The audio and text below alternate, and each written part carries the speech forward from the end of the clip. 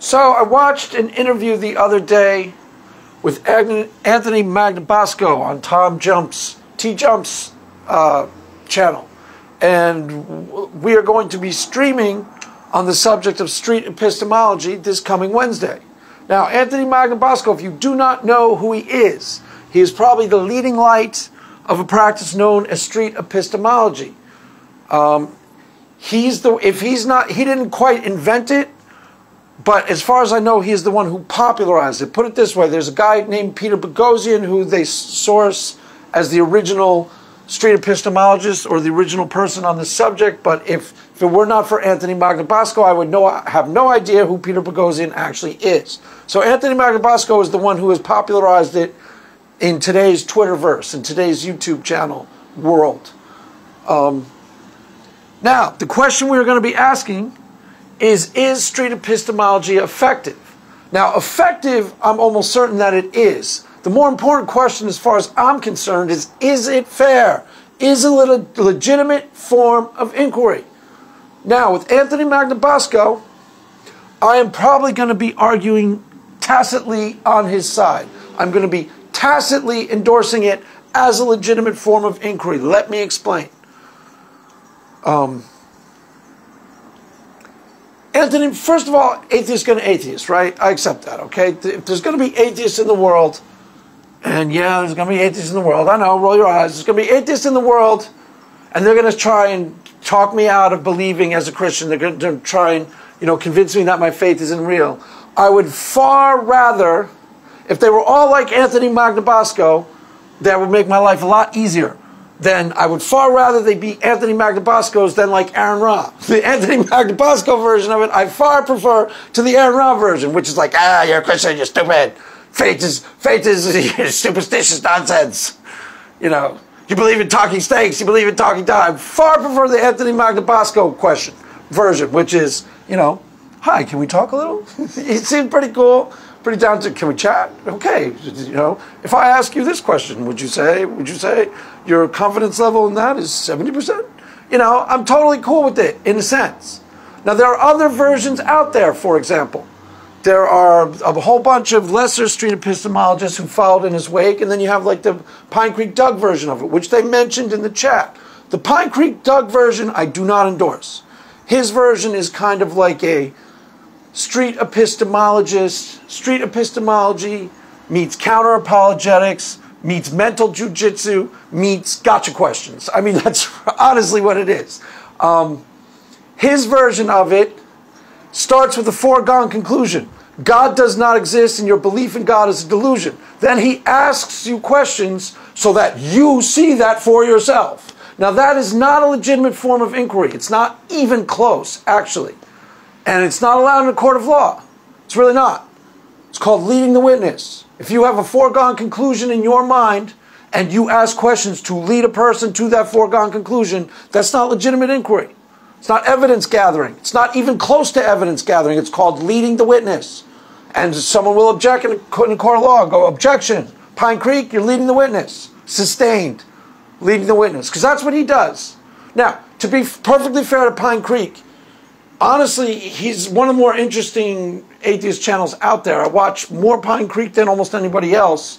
And sometimes he has real conversations with Christians. He had Nathan Ormond on last week, and it was an interesting chat. As far as I'm concerned, it was a real conversation. But when he goes into street epistemology mode, it's fake.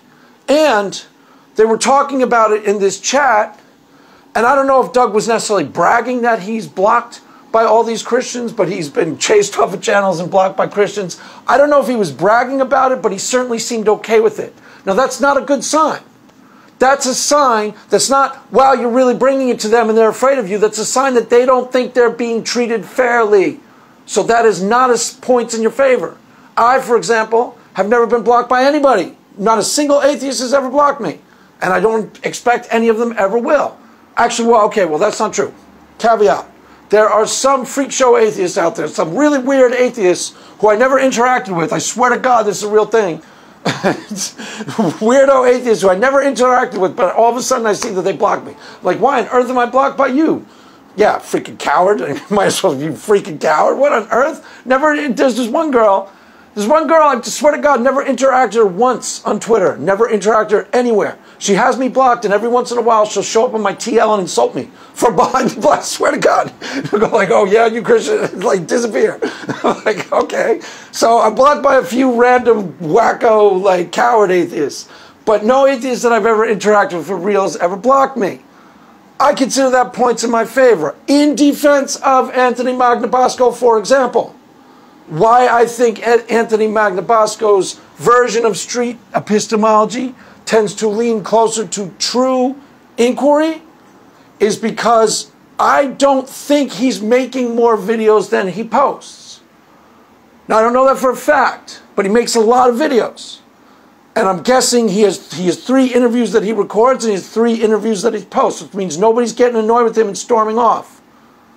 Which means it's probably legitimate inquiry, or at least as close as someone. He's got a precept, okay? He's got a dog in the fight and he's got an agenda. I get that. But the question is his agenda clouding the questions he asks, or is he asking legitimate questions and just trying to examine the mechanics of belief? I think he's doing the latter. And that's what I'm going to at least be arguing for. I don't know that for a fact. You know, I don't know that for a fact. It just seems like he is. If he were leading people on and leading the witness, you'd see people getting annoyed with him and storming off. And there'd be a lot more interviews than he posts. There'd be like 10 interviews and he's posting 3. And I think he's doing 3 interviews and posting 3. And as far as I can tell, when he comes up against resistance into somebody, his modus operandi is to slow down. Okay, this person's getting defensive. They're putting some walls up. So he slows down and shifts gears and tries to lower their defenses even more. Now, is he lowering their defenses so that he can ultimately show them that their belief is false? Probably. But, you know, so that's why I don't completely and 100% approve of it. But for example, though, Objectively Dan. Now, if you do not know who Objectively Dan is, he is a disciple of Anthony Magnabosco, actually. And I've had him on my channel. I've interviewed him. I've even streamed with him. He has a show on ACA called Truth Wanted. And I even guest hosted that show. As far as I know, I'm the only Christian who's ever guest hosted on the ACA at all. Pretty sure that that's true. But Objectively Dan, if he is calling what he does street epistemology, it's influenced by Anthony Magnabosco, because I wholeheartedly, unreservedly endorse Objectively Dan's approach without reservations, wholeheartedly, unreservedly. And I know for a fact that he is a disciple of Anthony Magnabosco and considers himself as such. So if that's street epistemology, I'm 100% for it. The Objectively Dan version of it, I'm 100% for it. As far as I'm concerned, he is just having real conversations with people and asking them real questions. Perhaps challenging questions, sure, I got no issue with that. Challenging questions to expose what they believe, I have no issue with that either. I don't necessarily have a problem with exposing the mechanics of somebody's belief. I just think there's some caveats that need to be involved. I'm going to hash this out with the Christians, talk about this with the Christians on Wednesday. So you should come check out the show. And Anthony, hopefully, if you're listening, you know, you did say you might come on the channel. Hopefully you'll come on the channel and I can interview you and you can tell me directly. You know, I'm not trying to gotcha you. You know, just see what you have to say about the subject and what you think you're actually doing and hear straight from your mouth. You know, I know you mentioned that you might, so you're invited, and I will have free time coming up in January. So we'll see. Objectively Dan has been on my channel. Now, if he calls that street epistemology, what he does, then I'm 100% for it. Because he's just having honest questions where he's examining people's beliefs. I don't necessarily fault somebody for having a presupposition when you ask questions. It's human. And I'll look further into Anthony Magnabosco. He mentioned that he's got some street epistemology that he does with political beliefs. So I'll look at those. After we talk it out on Wednesday, I'll look further and I'll make more videos on the subject. But in terms of his approach, the civility of the approach, the idea that, you know, it's 100 times better than the Aaron Ra, you know, foam at the mouth about Christians approach to trying to stop people from being a Christian. It's 100 times more pleasant.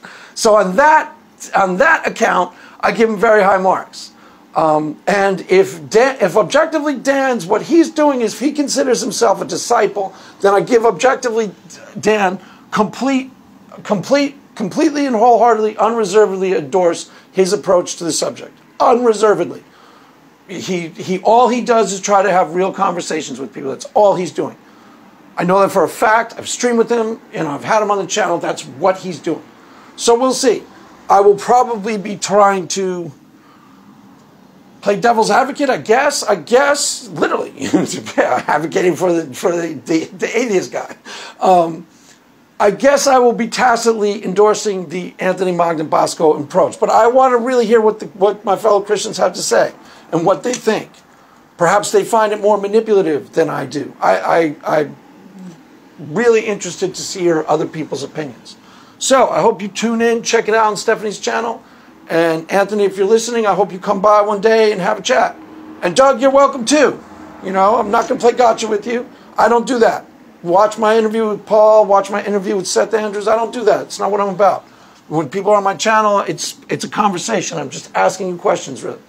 I try to put my agenda, which is really good, by the way, really positive agenda, but I try to put my agenda on hold, which, like I said, it's a really positive agenda. It's a good agenda, but I put it on hold if you're an atheist sitting in my YouTube channel, and I put aside the fact, ideally, you shouldn't even be able to know that I'm a Christian if I'm interviewing an atheist. You know? So, you should only know that I'm a Christian because I'm so good and Christ-like. Yeah, you see? All right. Anywho, so that is all for now, kids. I hope you come watch the Stephanie channel, and I think I'm going to win. Overall, I think if we have I'm going to win. So come check it out. That is all for now. Mass has ended. Go in peace. Amen.